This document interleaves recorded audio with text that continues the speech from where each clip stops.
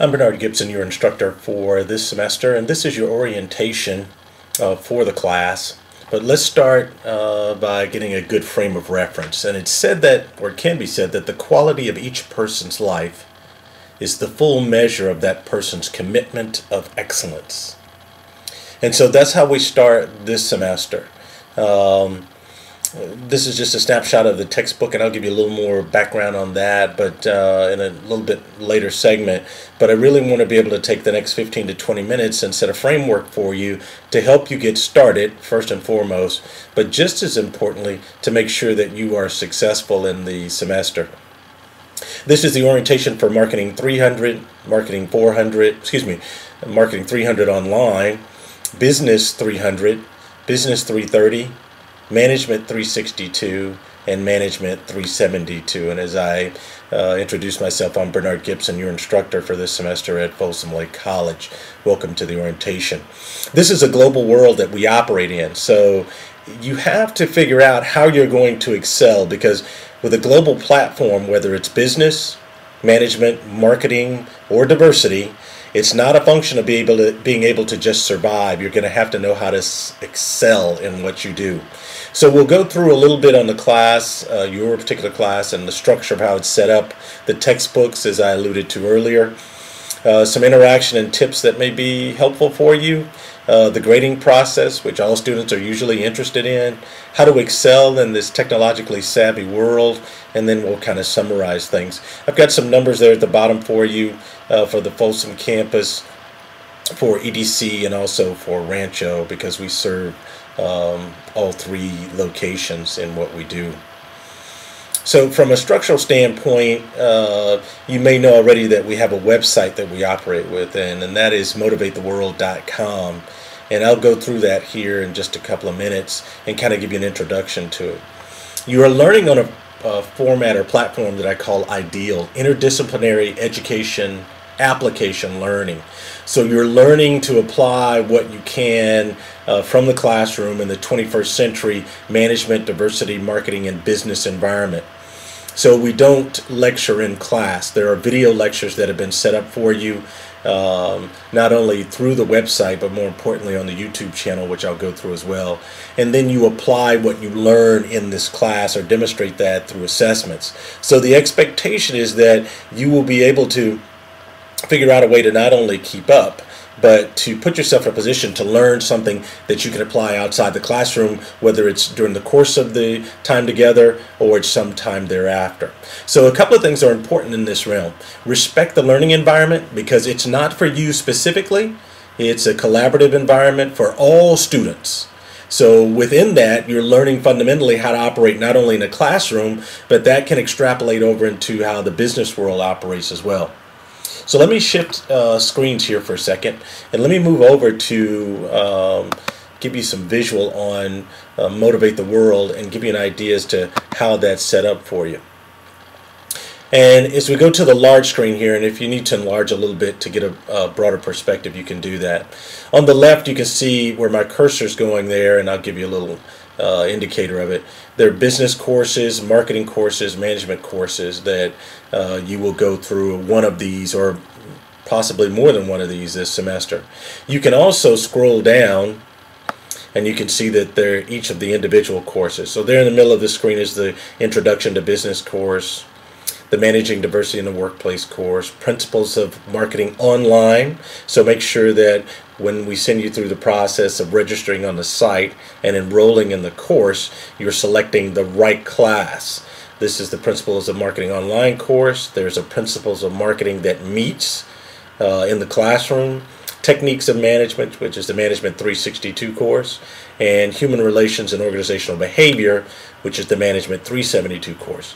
Now, I'm just going to select one of the courses here, and you will get instruction on how to register on the site and enroll in the class on the website, which is a separate activity from enrolling and officially being in the class with the college. I want to make sure that's clear for everyone.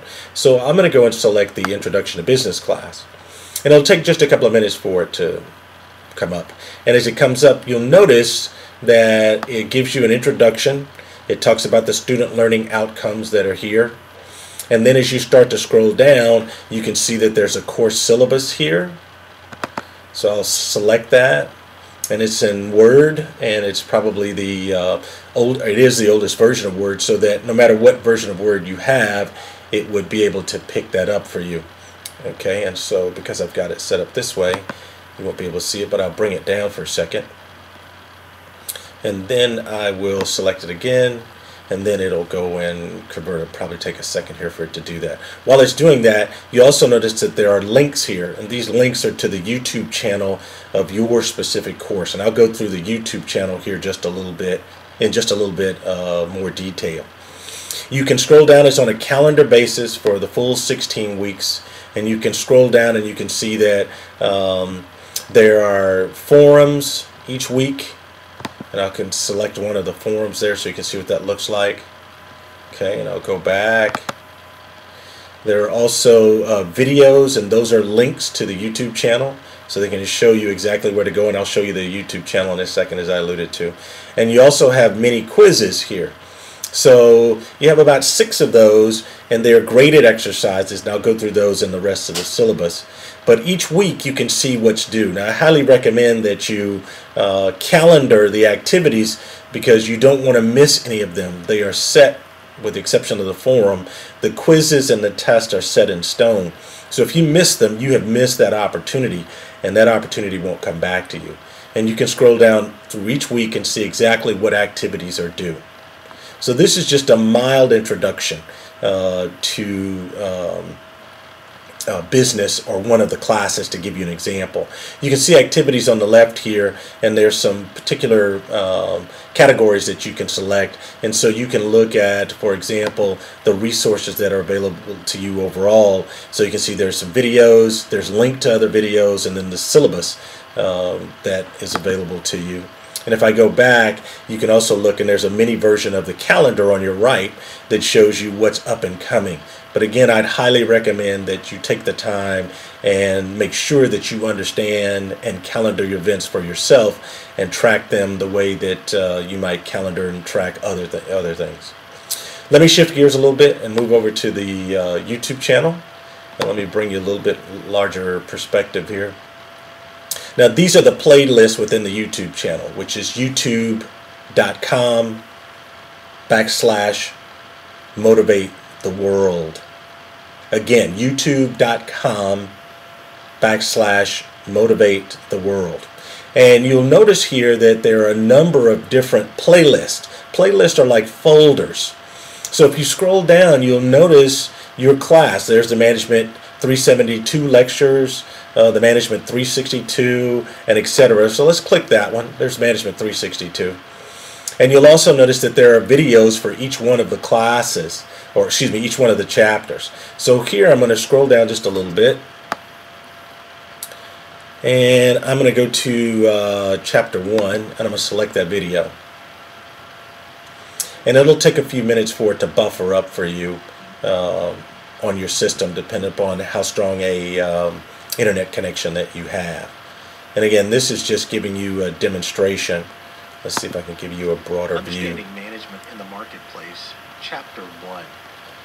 And okay. When we start our discussion, so these lectures are set up so that you have the opportunity to be able to use them at any time that you feel you need to be able to use them.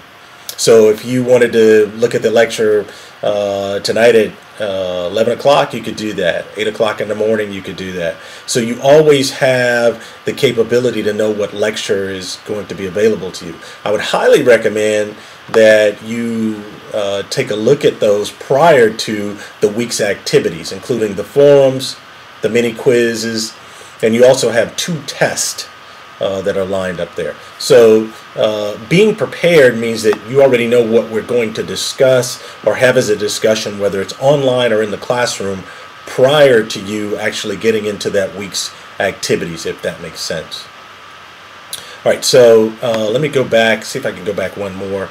And here you'll notice I also have tests and assessments, orientation and development, and I'm going to pull up the orientation and development folder so you can see some of the things that are in there. some of the videos that you need to take a look at. Again, these are resources and tools for your benefit. Include class conduct, so what's expected of you in the classroom. Technology in your textbook. You actually have a link between your textbook, your smartphone, and the YouTube videos that you can use at any given time to keep yourself mobile and current. How to submit successful assignments, conducting research, and final plan projects. So you can see there are quite a few videos that are available for you that will help you through the course of the class and understand how the class is going to operate for you and hopefully put you on a track to be successful.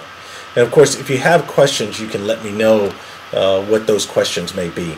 Okay, so that's a little bit on Motivate the World and a little bit on the YouTube channel, so you kind of know where we are in regard to those. All right, so let me go back to where we were in regard to our structure in the presentation.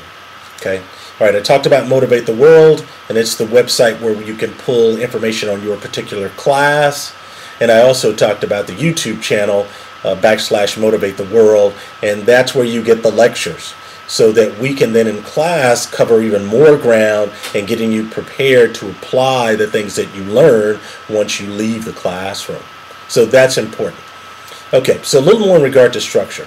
What is it that you need to do? One of the things you want to do is be aware. In other words, heighten your awareness about the topic and how we approach it. Sometimes it's not so much the topic itself as it is the approach that we take.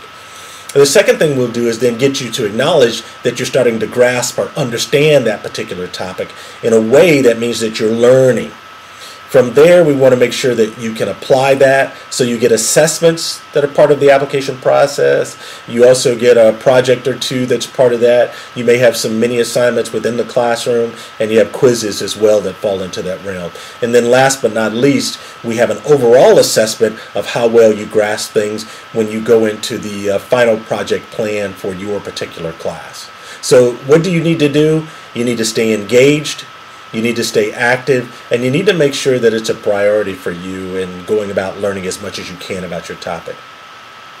The textbook is Bridging Global Boundaries. It's a 21st century approach to business components and process. There's the ISBN. You can locate it at mirrorsmartshop.com or the campus bookstore. Those are the two places that I know that it's available. Again, mirrorsmartshop.com or the campus bookstore, to the locations where you can find the textbook. A lot of times people ask, do I need the textbook? Yes, you do. There's a lot of work that's been put into the textbook, and the ability to link it to the videos and the ability to then link it to the website, so that you have this full range of knowledge and expertise that you can pull from. And so yes, you do need the textbook to assist you, aside from the fact that for the two tests that you take, not the quizzes, but the two tests, almost 95% of the material is pulled from the textbook. That was a picture of the textbook that you've seen before. So what are the activities that count? You have to participate. It has to be consistent, it has to be of a healthy nature, and engaging at all times. You have quizzes and tests. Those are two separate entities. These are the assessment portions that figure out whether the student learning objectives are being met, as well as your expectations within the class are being met.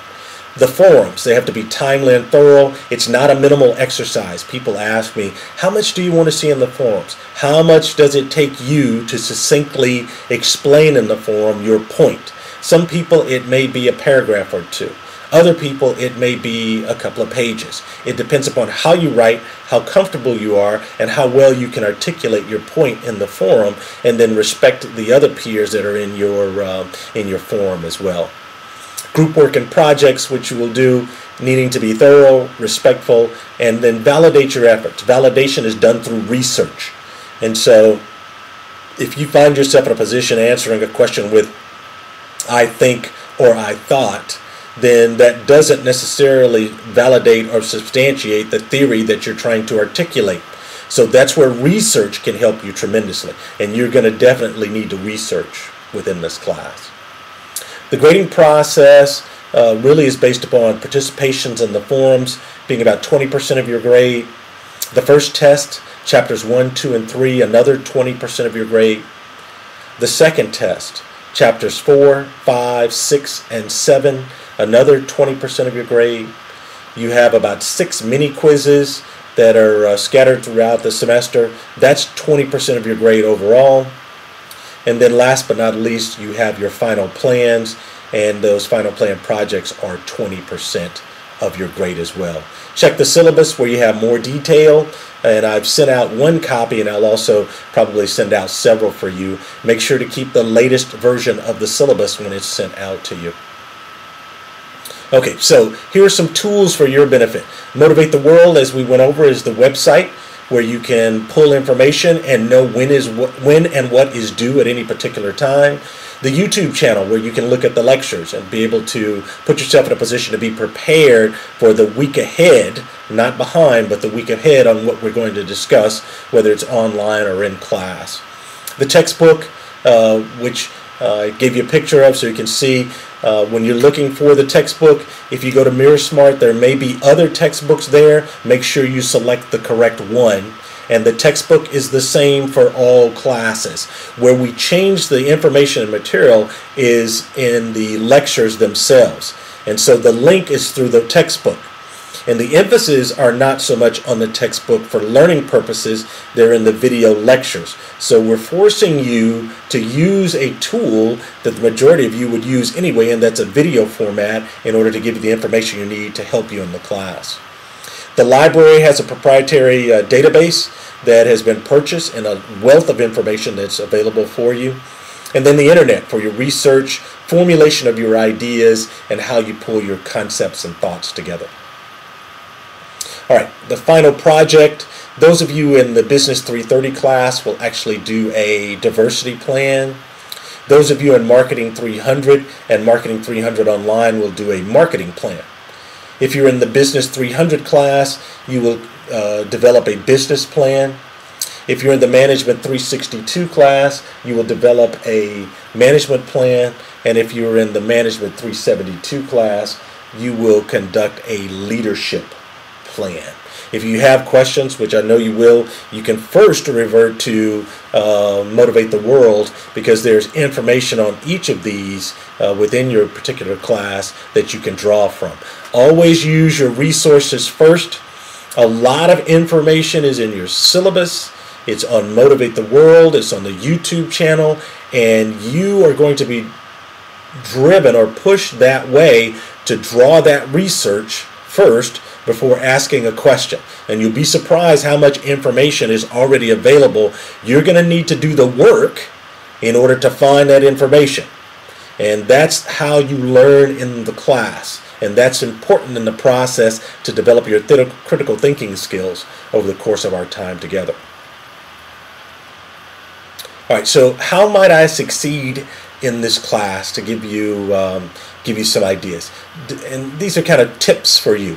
Decide on what are your priorities. And so I know that you have other things going on professionally, personally, academically, but at the same time you also have to prioritize things and use the right tools to help you in the prioritization process. The other thing you want to consider is ID yourself in all communication. So if you're sending me a message and you say, hey, what happened to my grade? I don't know who you are. I don't know what class you're in. So identify yourself every single time so I know who I'm speaking to, and I can quickly help try to find an answer for you or direct you toward the right place to find that answer yourself. But that identification of who you are is extremely important, and you can't rely on the fact that you think your name shows up everywhere in your email address, because it may or may not, depending upon the type and the way that information is received from the person receiving your message. Addressing your peers and instructors with respect, that is almost first and foremost in the class, making sure you respect not only their opinions, but also respect the fact that they are in the class to learn just as you are. It's a shared learning environment. It is not an individual learning environment. At the same time, as the instructor, sometimes people don't know how to address someone that has a title, and it's not to try to differentiate or make someone seem that they're more important than you. But in the business world, in the management world, in the marketing world, in the diversity world. You address people by their title of Mr. or Mrs. or Professor or some formalized version of the title versus being on a personal nature. I know for a lot of people in today's world of texting and putting yourself in a position where you have a casual relationship with people, this is to help you understand how to have a professional relationship. And so we'll adhere to that over the course of the entire semester. Where that'll help you is when you get into the actual business diversity management and marketing world and you're addressing people who have that stature that you may aspire to. And of course, at some point when you get to that point, you would want to have the same courtesies professionally and the same respect.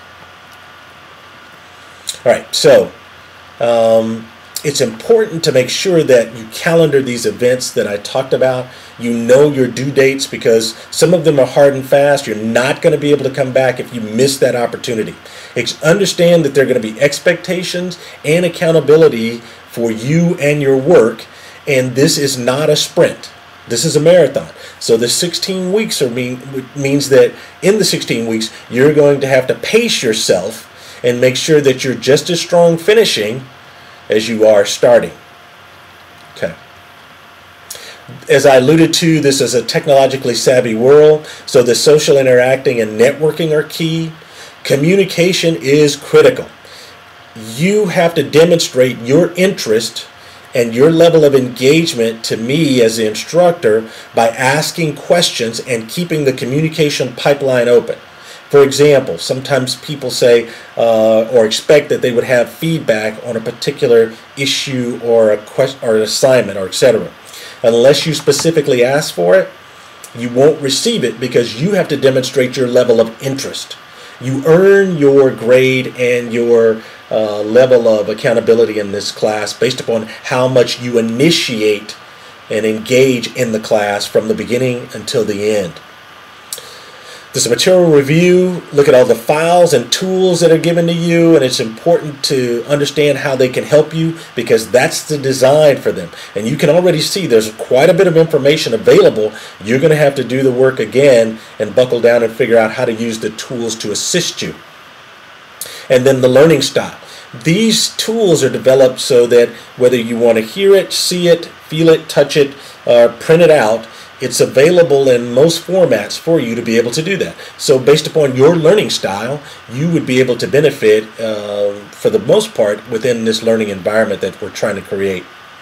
And then last but not least, violations. So cheating, trying to circumvent the system in a malicious way, these are serious offenses and they will be treated that way.